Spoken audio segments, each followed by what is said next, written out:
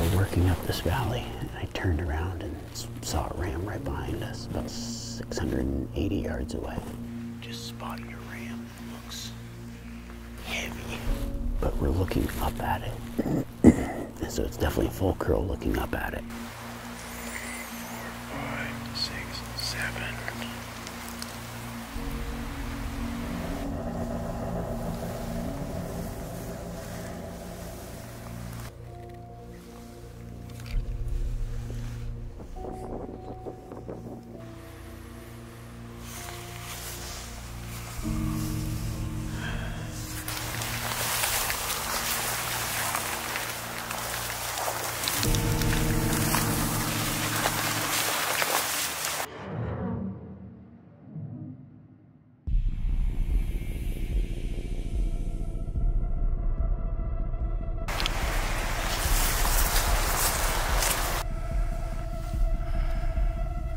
We counted him for sure 7, but we could not see that 8th. He's like right there within a quarter of an inch, it looks like, on everything.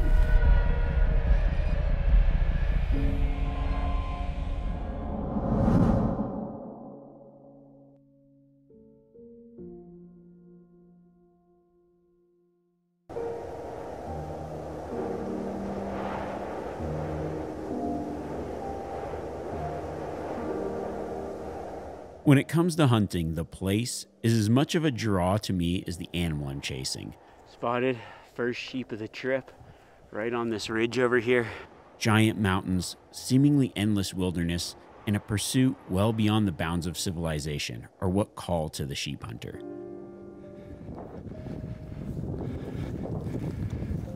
This kind of hunt requires a sacrifice both physically and mentally.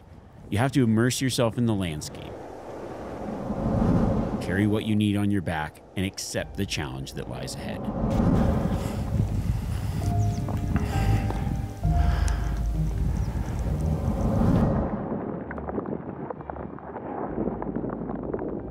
These mountains are beautiful, yet very humbling.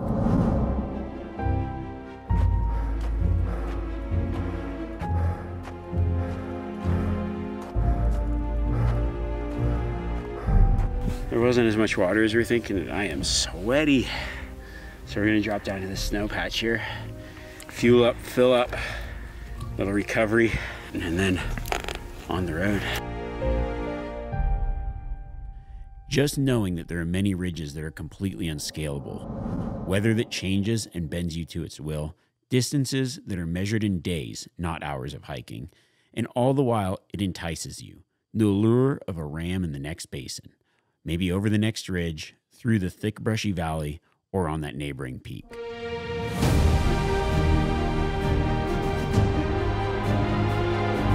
That's why we're addicted to it. It's like a punishment rush that you don't get doing anything else. It's pretty incredible. And then you get these views. Absolutely insane. We've got good weather today too. At this point, we're over a 2-day hike into where we want to be hunting the first day. We've climbed 12,000 vertical feet already, and the hunt is just getting started. Hoping, like the plan is, to try to find a legal ram, and then that gives us the opening day to make a move.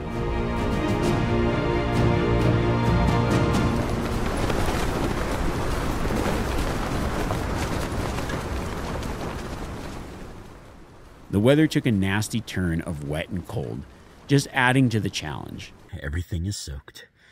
Gun, clothes, everything. I'm crawling in my sleeping bag.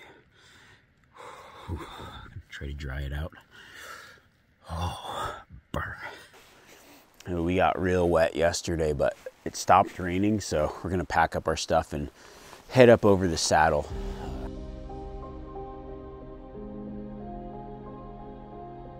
And while most people make the play of holding tight or waiting it out, time really is not on our side, so we choose to continue pushing on in the rain, knowing that we need to be on the mountain to have a chance.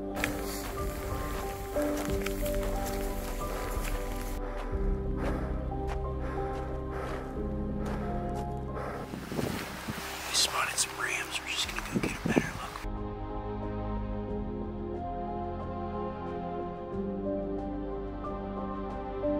There was one ram that we just couldn't get a really good look at. Might be an older ram. He's just real heavy, big body. So we want to get a look at him close up, maybe put an age on him. If he's not legal, just gonna keep going.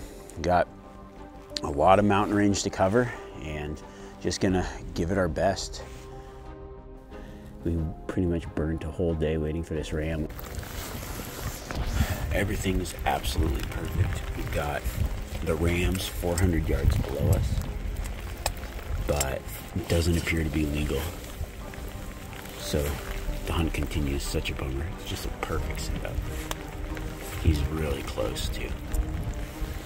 Every ram is just right there, but does not fit the bill for the ram we're looking for. The theme is close, but not close enough. Just under full curl or 1 year too young every time.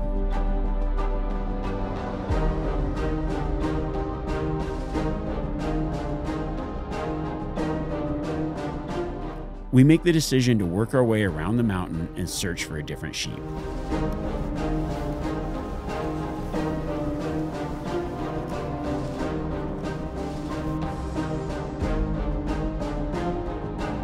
The big move paid off. We find another ram that looks like he might be legal.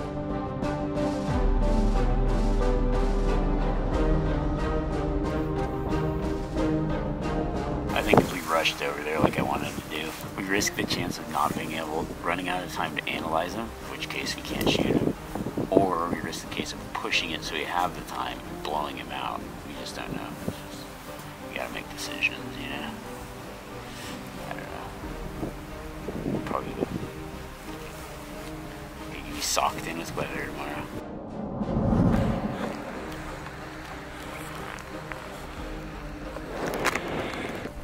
We popped over this morning, and the ram that we saw yesterday is not where he was. We're about to where he was last night. He's not here, just a mountain goat.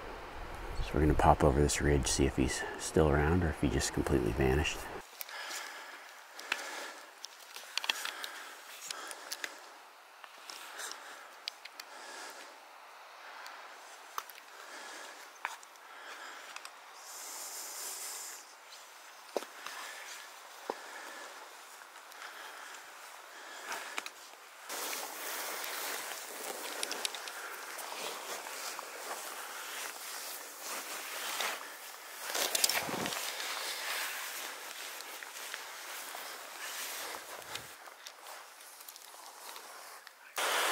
Disappointing outcome this morning.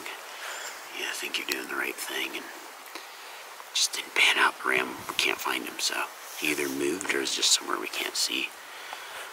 I think our decision is we're gonna drop down, and like we're out of days, so we're gonna do one giant push, go as far up the valley as we can, kind of where we were headed before.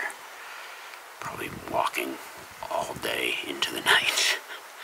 With limited time left, I felt like finding a legal ram was a near impossible feat, but I had hope that the big effort into new country was going to be worth it. We are heading across the valley. This is our Hail Mary attempt. It's just our last opportunity. All the moments have led to this point. We climbed over 30,000 vertical feet, been soaking wet and cold the majority of the time. It's worth the effort. Hiked nearly 50 miles, and now we have a new, good-looking ram at the top of a mountain. Everything right now points to this last play as being the one we've worked so hard for. Come all this way to make a last day play like this. Looked over a lot of rams that were just not quite there. And you're just praying that this one makes it.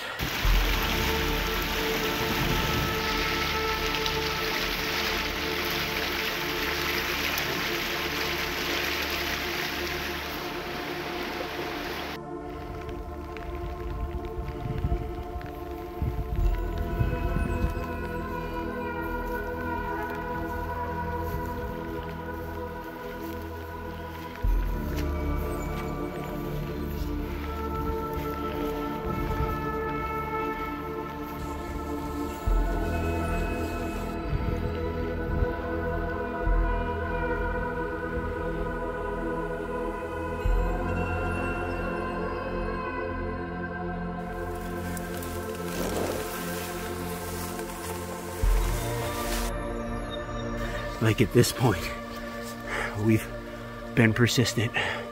We just haven't had any luck. And if this one ends up being legal, just an answered prayer, because we put in the time.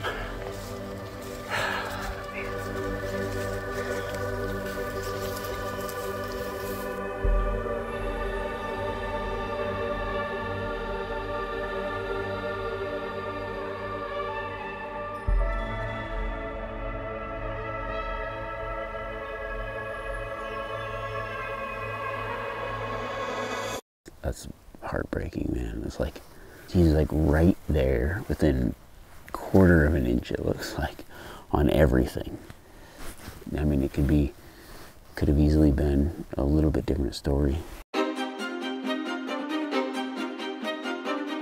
On this hunt, I really put in the miles. I got soaked, saw some incredible mountains, slept under rocks, had my crosshairs on rams, ate wild blueberries, crossed the path of large bears, climbed over 40,000 vertical feet, saw things few ever will, encountered sheep just under legal, which caused me to work harder and hike further into the mountains.